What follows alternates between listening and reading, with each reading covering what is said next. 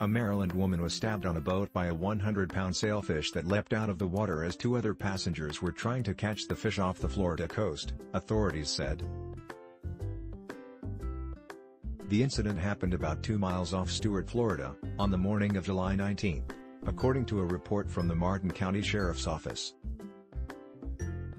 The woman, identified as 70-year-old Katherine Perkins of Arnold, Maryland, told authorities she was stabbed in the groin by the sailfish's bill as she stood next to the center console.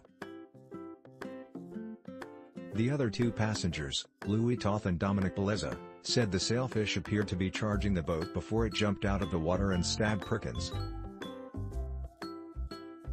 Perkins said the incident occurred so fast she did not have time to react, the report reads. "You can do anything." Girl makes history as part of HS2O that won fishing championshipMORE. Pennsylvania bow fisherman breaks world record with 222.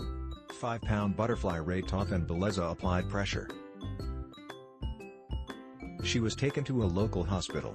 Sailfish are among the fastest fish species in the ocean, and they can swim more than 60 miles per hour.